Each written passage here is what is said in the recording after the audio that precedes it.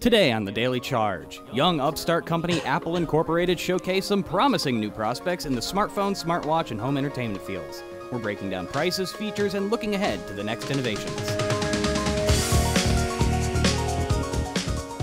Good morning and welcome to CNET's Daily Charge. It's Wednesday, September 11th. I'm Ben Fox-Rubin. I'm Joni Salzman. And here are today's stories. Okay, so after months of rumors, leaks, and speculation, Apple revealed its new iPhone 11 Tuesday. It starts at $700. It has an upgraded camera and processor, but beyond those headlines, there's really not much else to encourage customers to storm Apple stores to buy it. So, Joan, this event wasn't expected to offer much as far as new iPhone innovations. Do you think those expectations were pretty accurate? Yeah. I would agree. Podcast over. I mean, one of the things that is most innovative is kind of artificial, but it's like the price is the fact that Yes. like it's a little bit cheaper than like what you would expect considering they have been tapping those prices so high. Right. The idea that like the mass availability phone, the one that's being pegged as being the one that's for, the general consumer, isn't like $1 bazillion. There are those pro phones, but they're kind of being pitched as being really for like professionals. They even say Pro. Yeah. They even say Pro as opposed to what they were saying last year, which it was the iPhone XS and the XS Max. Obviously, the Max gives you some sort of indication that this is for more Pro users, but they took both of those and basically made them Pro phones.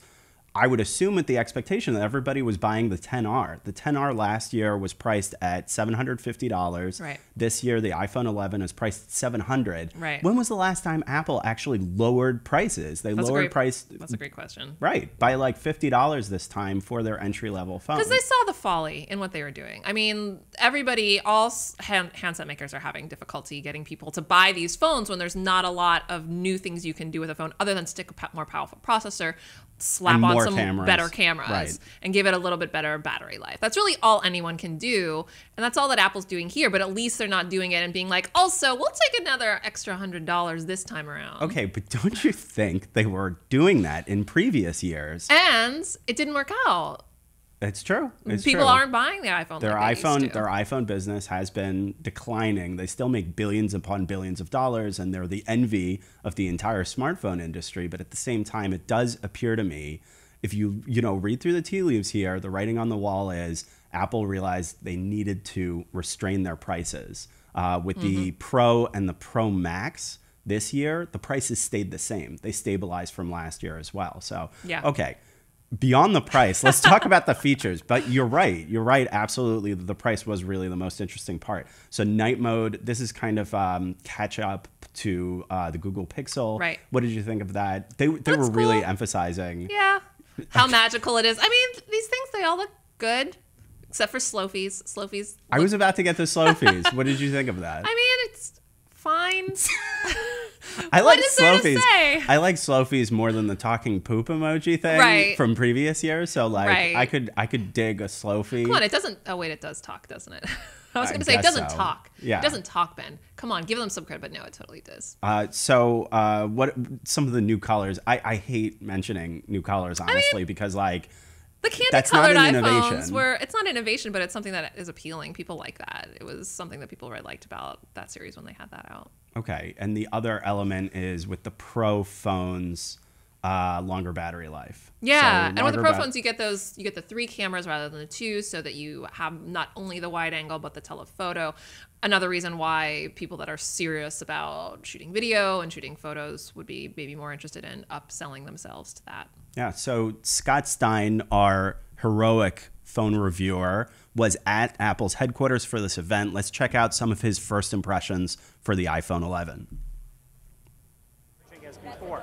So what you're looking at here is the battery life gains, the case, extra durability claims for water and for glass strength. And it's the camera. Camera. How good is the camera? Oh, and by the way, that front-facing camera can do slow-mo selfies now and has a wider area to look at. Well, we'll see. Night mode, which also looks fantastic, is not unique to this. In fact, it's also on the iPhone 11. And that's the question is, do you maybe want to get the iPhone 11, which starts at $699, includes the same A13 Bionic chip, It's an aluminum design, still sports really good battery life, it seems, and it only has the wide and ultra-wide camera, not the telephoto. We're not going to know. Okay, so I also want to jump to Apple TV Plus. So while the iPhone 11 was kind of a snooze this time around, and we were kind of expecting that to happen, Apple TV Plus, the announcement there was that it was going to be coming out November 1st. Right. $5 a month. And also, if you buy new hardware from Apple, you get the first year free. Right. So, Joan, is this a compelling offer when you compare it to the competitive set? Well, I mean, there's nothing more compelling than free. And that's Sure. about how much Apple should be charging for this service, in the sense that they're going to have 9 things to watch when it launches. Like 9. Okay, to be fair to Apple, these do seem like high-spec shows. Like, Sure. I don't know how cool C is going to be, but at the same That's time... the thing. Nobody does. No, Apple's never made programming before. They've hired, like, smart people. They've cast really big stars, and they're throwing a lot of money at it, which is, some of the ingredients that generally can help you get a really good show. But they're not going to have a lot of them. They aren't going to be releasing them all at once. So if you do want to watch the whole thing, you're either going to have to buy an Apple product to get that free subscription, pay the $5 a month subscription, or wait till they all come out, and then have the 7-day free trial that they're actually going to have for everybody. Right. So I think it's pretty safe to say that there's been a lot of skepticism in the marketplace that Apple TV Plus is really going to make significant waves, right? Mm-hmm. Especially when there are a lot of competitors that are coming out to go up against Prime Video, Netflix. So I don't want to say they're dead in the water or anything like that. No. I mean, people are going to watch it for sure, especially if they're giving it away for free as a little bonus perk for all these new iPhones that people are buying, in addition to, during the holiday season when people buy Apple TVs for friends and family and themselves. There's going to be people that just get it for free. And so, of course, they're going to watch it. I don't think it's going to be dead. And, maybe they'll have big hits. It's just difficult to see why people that aren't prompted by getting it for free and aren't super fans of one of those particular actors like Reese Witherspoon or Jennifer Aniston or Jason Momoa, it's hard to see how there's going to be a mass audience unless they really find lightning in a bottle and get something that's ridiculously popular and buzzy. Yeah, never count Apple out. That's always an important thing to remember. But at the same time, they do have quite a tough road going ahead with this one. Okay, so we're about to get to the Q&A section of the show, but first we've got an interview between our own Roger Cheng and Ian Greenblatt of JD Power. Check it out. Ian, thanks for joining us.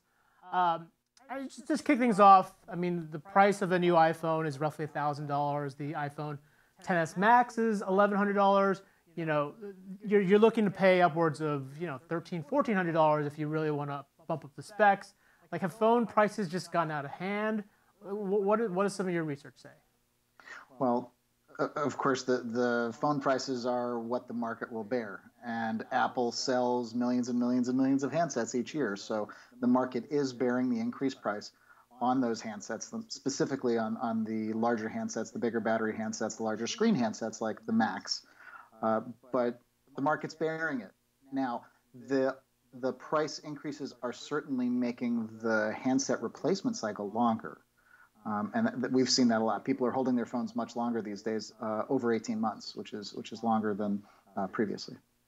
Yeah, and that's a great point, particularly this year, because I feel like even if you're a hardcore Apple fan, this may be a year where you look to kind of hold off, because if you just sort of look ahead to 2020, you've got 5G around the corner, at least the rumors of 5G coming to iPhone. What is sort of what's going on in the mind of an Apple fan, or really just any kind of smartphone consumer looking to weigh the decision between buying a phone now versus waiting a year to get potentially 5G access?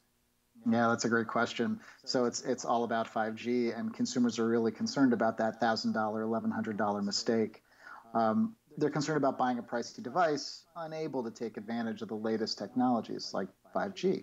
Now, that carrier problem as well, that's a carrier problem as well, but it's something they're aware of and are marketing to. Think, again, of the Apple upgrade plan, where you exchange your phone and pay a bit of a premium.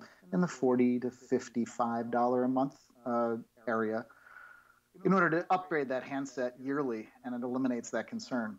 Now, for the iPhone 11 specifically, like you just mentioned, we've got 5G on the horizon, and we've got a device that, by all accounts, and again, these are just rumors and we haven't held the handset in our hands yet, won't be 5G capable. And now that's obviously going to put some money back in people's pockets when they were ready to buy. I don't know if you recall, and I'm obviously dating myself by talking about it, but back in the day when the first Android 3.0 tablet was out, Android 3.0 was Honeycomb, if you can remember back that far. So the H in Honeycomb for Android 3.0, that was a 3G tablet, the Motorola Zoom. It shipped with 3G modem hardware. And when it went to market with the promise that if you send it back to us in the next few months, and I believe it was 4 months, that Motorola would replace the modem hardware in it with 4G hardware. Now, as a selling point, these tablets, this is quite some time ago, this is 7 years ago, the tablet price point was $800, and that was expensive. So they didn't sell a whole ton, and they didn't sell a whole ton for those two reasons: a high price point, which again we're seeing today, sort of reminiscent of today, as well as somewhat dated technology, not able to take advantage of, that newest network capability. 5G is definitely sort of a topic that a lot of folks are talking about. But I'm curious, I'm all about 5G all the time, but I know that most consumers probably vaguely are aware of this term, but don't know the ins and outs. Like, from your research, what are you finding in terms of how much people understand in terms of 5G? Because there's definitely been a lot of confusion out there. Yeah, there's confusion in the space. You've got it right. And some of that's on purpose, right? Because some carriers market with interesting terms in order to gain early market acceptance of the concept of 5G, some things like 5GE, not really 5G. Yeah, AT&T's definitely taken its fair share of criticism for that. Yeah, unfortunately, they caught some lumps on that one. But the cable space, right, the landline providers who are also moving into the wireless game, are not without blame here, right? With the 10G moniker. Yes. Who needs 5G when you have 10G? which was, I hear you chuckling, and you should, because it's kind of funny when you think about it. Obviously, those are apples and oranges. They're both fruit and they're both round, but that's where the similarities end. 10G is obviously Metro Ethernet, yep. Right? 10 gigabit Ethernet. That has nothing to do with wireless technologies. So I think there's some FUD, intentional confusion in this space. And then there's also just consumers are not necessarily aware of what 5G is. I mean, beyond the technology bubble that you and I live in, it's not the first thing on everybody's mind. Mm-hmm. Now, better, faster, not cheaper, is on many folks' mind all the time. And 5G will be, in fact, better and faster, not necessarily cheaper. There will, of course, be an adder to get that technology or take advantage of those high speeds. But yeah, there's definitely a bit of confusion in the space, and more investment and building will need to be done on the network infrastructure so that it is seamless and ubiquitous, right? Available everywhere, works inside or outside, not on a particular street corner in Chicago, outside at a cafe if you pointed at a particular building. So there needs to be additional seamless, ubiquitous 5G in order for the average consumer to even take notice of it, more than, hey, 5G sounds cool. Is that faster? Yeah, for sure. And it's a great point because, you've seen a bunch of Android phones out there with 5G touting the fact that, they're first to 5G. They're making some groundbreaking devices here. Bringing it back to Apple, do you think ultimately it's the right call for Apple to hold off on 5G until 2020? Now, I know that, circumstances basically forced Apple's hand into delaying 5G till next year, but do you think ultimately that's the right call, given the fact that there still needs to be some maturity that happens with 5G networks? Right. It's the availability of the chipset that caused them to push it into 2020. The early bird gets the worm, but the second rat gets the cheese. So what I can say is that while being able to see what the market, where the market moves, by having the early movers, Samsung and LG, go out and prove the market for them. Now, the market for faster, better handset is definitely there. The question is, what potholes haven't we seen? And by allowing other manufacturers to step in them first, You get to take advantage of that map, if you will. So it's not necessarily a bad thing.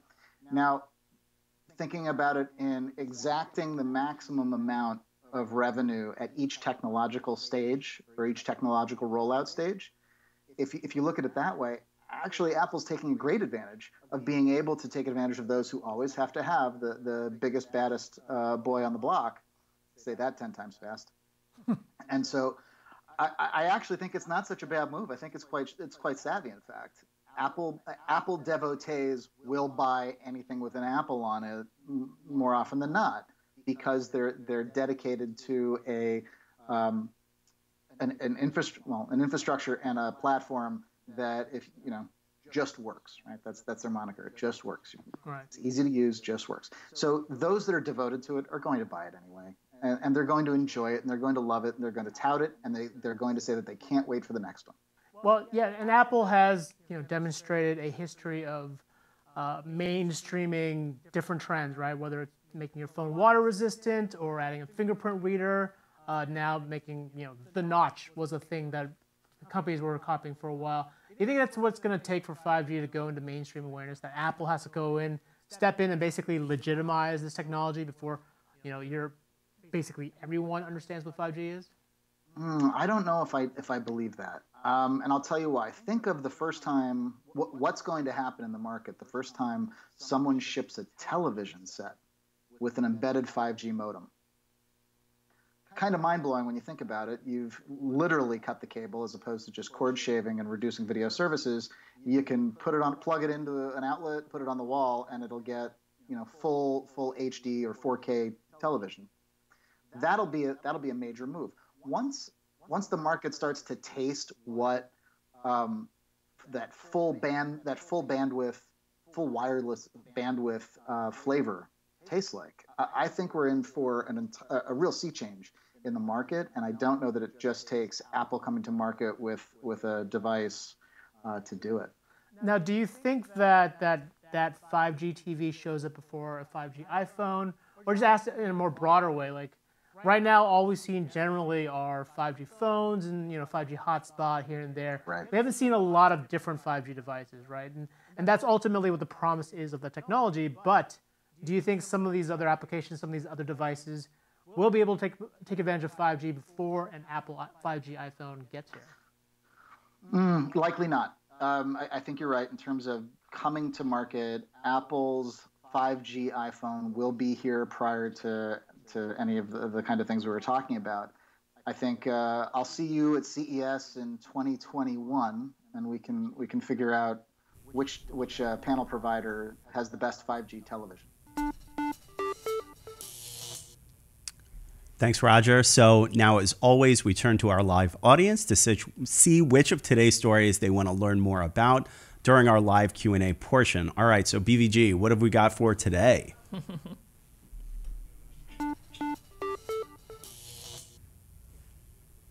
Let's go ahead and jump into the chat and take some great comments and questions that are just flooding in as everybody's joined us here today to get a taste of what's the remnant of Apple's keynote from yesterday. First and foremost, I just want to say I wish somebody would clap every time I hit the button clicker on a PowerPoint presentation. Tim. First question, let's take one from Timothy. Do you know if the Apple TV Plus that comes with the iPhone, if that is transferable? Joan, what's he talking about? I'm not exactly sure what he means by transferable. Yeah, because I don't know what would be transferred. But maybe this might answer the question. It is $5 a month for your family, whatever that is. So I guess. Oh, you mean like do you get like a coupon code and you can give it to somebody else to use? I believe that might be the case. I don't know. I imagine what happens is that when you activate your device, the 1 year free subscription is going to be attached to whatever Apple ID you use. That's sort of like the activating Apple ID either for your phone or for your Apple TV or iPod Touch or whatever the device it is. So I imagine that it's linked to your Apple ID, basically your account. with Apple, because that's also how Apple TV Plus is going to charge you, just like they do, like iTunes, and well, iTunes doesn't exist anymore, but how the App Store charges you, it's linked to your Apple ID. Also, for folks that are interested in this service, obviously you'd be able to watch it on your iPhone, and also if you have an Apple TV device, what other, like, if I want to watch it on a big screen, what are the other ways that I could watch it? Well, right now, as far as we know, it's only Apple TV and good. and some Samsung smart TVs. Seriously? Yeah. So thanks. So if you want to watch it on a mobile phone or on any mobile device, the only options to watch it in an app are iPhones and iPads. You can't watch it on Android phones. You can't watch it on Samsung phones. Can't watch it on Pixels unless you want to stream it via the web. And on big screen TVs, it's either Apple TV or Samsung TVs.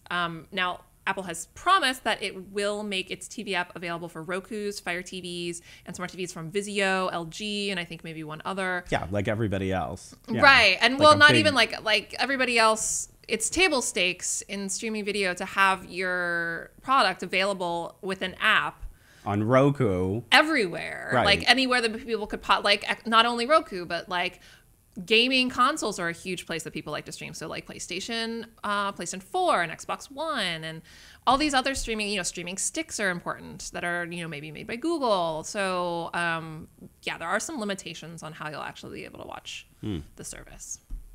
More questions, please. From SK, we didn't see the new 16-inch MacBook Pro, so will there be an October event for Apple? We also didn't see the rumored iPad Pro either. Short answer, yes. We are expecting an October event. We don't have any inside knowledge on that, but that has been pretty typical of the company. Usually if they're pretty light on some of their PC news or their computer news, then they just move over and do it in an October event. So I would say if you're really dying to find out about, their Mac lineup, just wait another month and we'll probably have another event coming. Yeah. Do we have any timetables for when Apple TV Plus is coming to other devices like the Roku? Good question. Apple has said that it's supposed to happen this year. But so far, I think they made that announcement early in the year, I believe. And so far, they've only made it so far as to get it onto Samsung Smart TVs. And the rest we're still waiting. Tim asks, do you know if the codec of those 4K videos are in H.265? If not, the 64 gigabyte storage is definitely not going to be enough. Oh, that's a good point. Yeah, but like you're streaming it anyway, right? Yeah, there are downloads available. I don't know the codec, but Apple TV Plus will have a download option. They didn't even specifically say that there would be a download option. It's just what you can deduce from the fact that they said that you'll be able to watch these shows both online and offline. So we don't know much about what downloads are going to entail, really, and we don't know the codec. Hopefully, it won't eat up a whole bunch of your phone. Yeah, just buy the most expensive one. Buy the 256 gig, and then you're going to be fine for like 5 days. I don't know. Do we know who has the most storage as far as mobiles go right now out there in the market? Obviously, Apple's hovering the pretty median mark right there, dangerously low with the 64. But who is really, like, who's got the tank out there? Okay, so Apple has gone as high as 512 gigs. That was last year's models. I imagine they're going to continue doing that for this year's.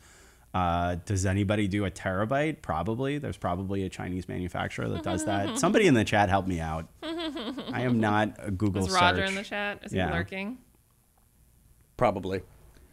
Ryan asks, LCD screen on the iPhone 11, why wouldn't they upgrade that to an LED screen? Keep the price down. Even the S10e has an AMOLED screen. So that's a good question. However, I would probably say that people were already buying the XR. Like, they already proved in the market that people were more than happy to buy an iPhone with an LCD screen, even though Samsung and a handful of other phone manufacturers have switched over to OLED for similarly priced devices. So as much as folks that watch this show know that Apple has generally been behind the ball with a lot of different features and innovations, their most hardcore audience, their loyal fans, really don't seem to mind that much. And honestly, the LCD screen is one of the best LCD screens that are out on the market. A lot of reviewers have said that.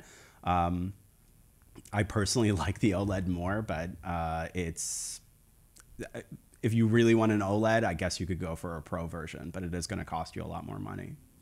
Ryan cites that he does believe that the S10 Plus does have a 1 terabyte storage drive, and I do believe he's correct with that one. Jay says, has the price of the Apple TV Plus changed any of your minds about getting the service? It sold me, plus getting that free next year when I upgrade. Right now, I'm still hovering on that Disney Plus train. That 3-year deal was hard to look away from.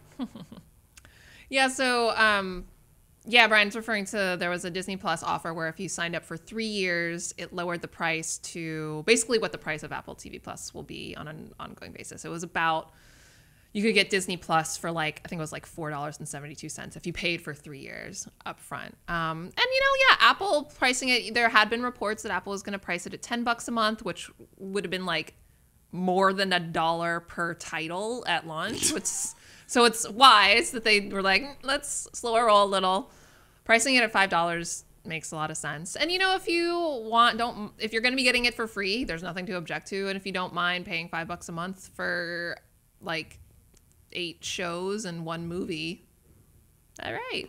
Yeah. Good for you. I was anticipating $10 a month. $5 does seem cheap in the Apple world, but at the same time, the competitive set really forced their hand on this one. They were going to be shooting themselves in the foot before they even went out. If they were going to do $10 a month. Yeah, I mean, Disney Plus pricing itself its standard price is $7 a month without any sort of promotion, and $7 a month is $2 more than what Apple is going to be charging. But Disney Plus is starting with 9 original series at launch. So same number as original or as total titles. Like the number of original series on Disney Plus is the entire catalog of Apple at launch. Not to mention Disney Plus is going to have literally hundreds of movies and literally thousands of TV episodes. So also, what's the base price on Netflix? And Netflix base price, the most popular plan for Netflix is their $13 plan. They have a $9 plan and a $16 one. But you get the same catalog for each. It's just a matter of like the definition quality of video that you get and the number of simultaneous streams that you get. So Netflix charges more than double what Apple's charging, but they have, it's safe to say, more than double that they have more than 18 titles. Exponentially. Yeah. It's safe to say more than 18. Like between the date that Apple TV Plus announced like its details yesterday and the day that it launches, Netflix is going to release 32 original series or movies or specials. Wow. So like triple the amount that Apple Plus will have. Like that's just in the time, but in the 2 months between less than 2 months between announcement and launch. Yeah. Whew. Anyway. Very interesting. That's a good stat. Yeah. Co-producer Sally has confirmed that the Galaxy Note 10 is expandable up to 1 terabyte with a SD card, micro Makes SD sense. card. So that does make sense. Thanks, That's Sally. Samsung. Yeah, those SD cards. Duran in France is still waiting for Disney Plus and Roku, and that just sparked a thought in my mind. This is one of the first times that the creator is the studio owner, is a streaming service, all in the same hood. In the past, you've seen things like Netflix that you've got to get different distribution rights. Like for us, the one that hits closest home is that CBS All Access has produced this Picard show in cooperation with Amazon, but Amazon's distributing it internationally because CBS All Access does not exist internationally.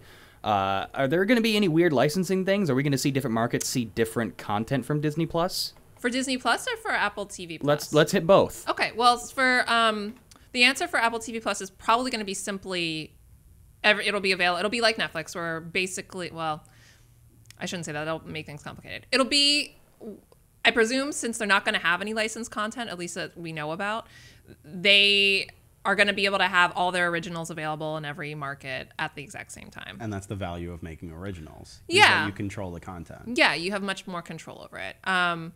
Disney Plus, its originals are going to be available everywhere that the service is live. The service is launching in 4 markets and 4 countries at the beginning, and then it's going to have a progressive rollout worldwide. So as new countries come online, the only thing that's going to be like basically windowing the content is the actual launch of the service in your country. But because they do have this like big back catalog of stuff, there will be instances where in some markets some things aren't available for certain periods of time. Things will maybe go and come back. The idea is that Disney Plus would have all of the Star Wars and all of the Marvel and all the Pixar and all the Disney proper stuff that you can think of, but that's not going to be how it is in its entirety. There will be things that come and go.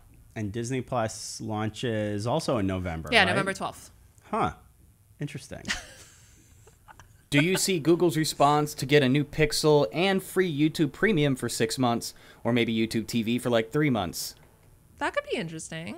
Yeah, I think we're all waiting for like more bundles. Yeah. Because there are a lot of these new services coming out from Apple, Google, Disney. Well, I mean, according to the Chinese calendar, it is the year of the bundle. It's the year of the... It's the year of the bundle, apparently. Sure. So I don't know. We'll find out if there are going to be more bundles. There's obviously excitement anytime a new bundle does get announced, right? Yeah. And there have been a couple that have been announced. Yeah.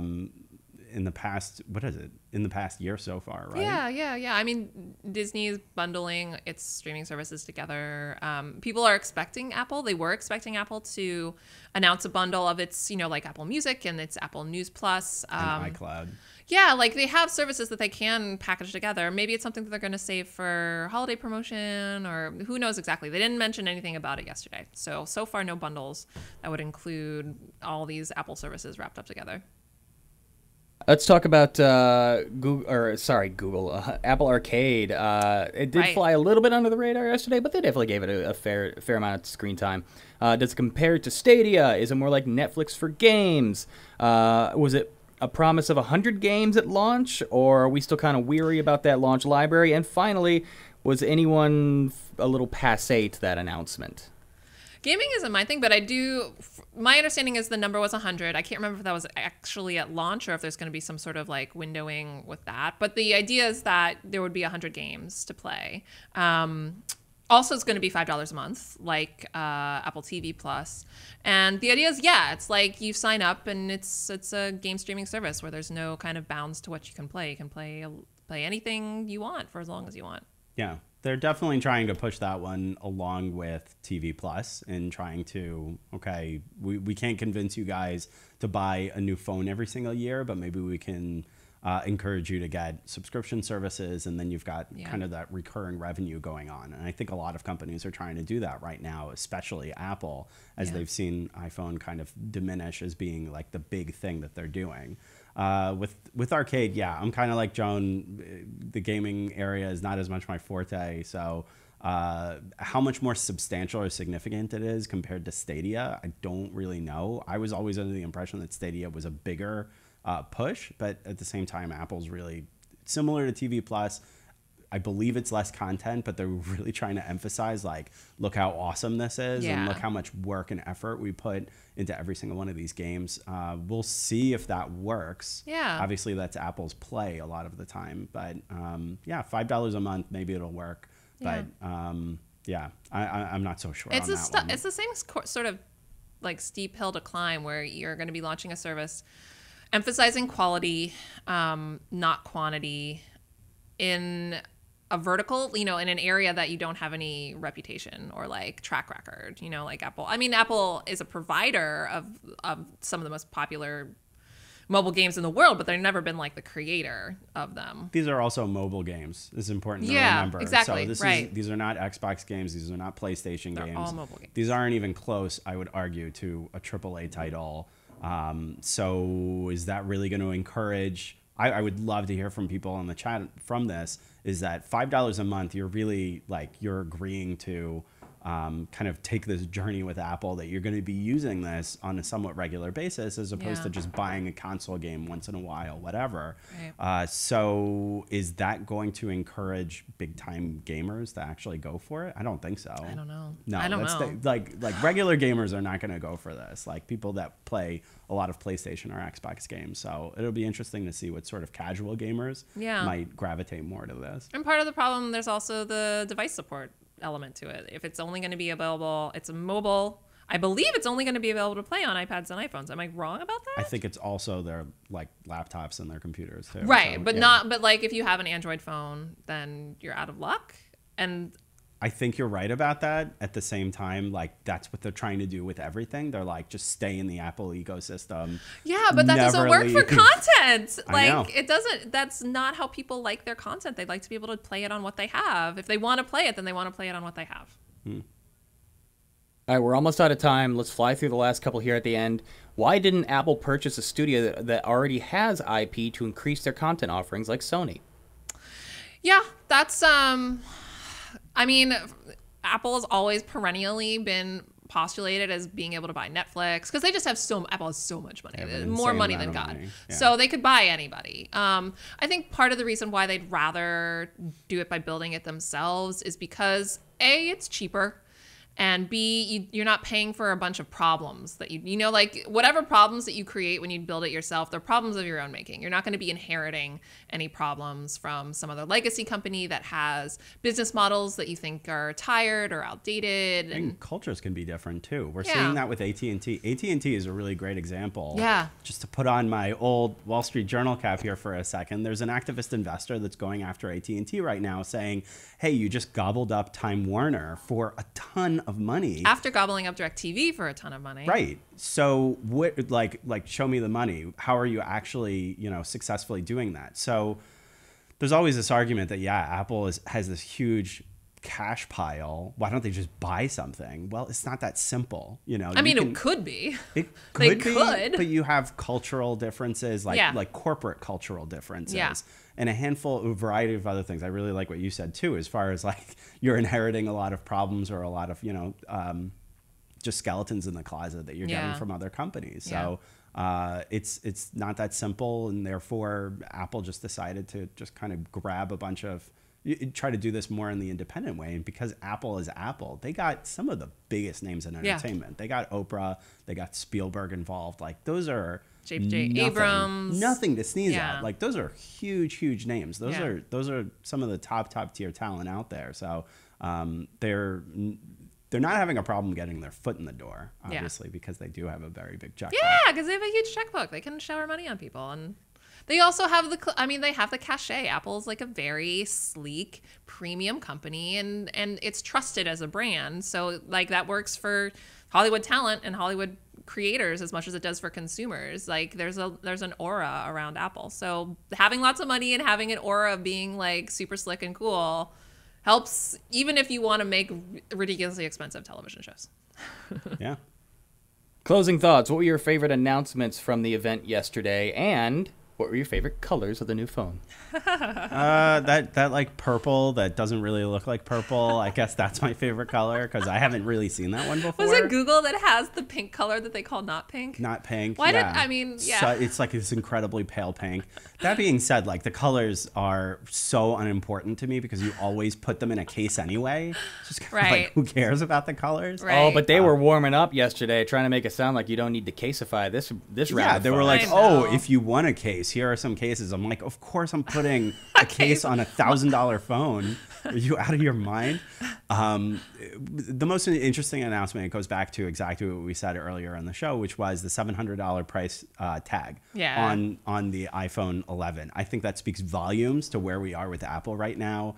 And unfortunately, I think we're also going to have to wait and see for 2020. I feel like we say this a lot, but maybe next year will be better. Maybe next year will be more interesting as far as like a 5G iPhone or something that's a little bit more innovative. Yeah. I mean, my take is a cop-out, which is like, I thought the most interesting announcements were the things they didn't talk about, which is like, there's not going to be 5G, which I think that anybody that's going to invest $1,000 or even $700 in a phone, considering people don't update every single year anymore.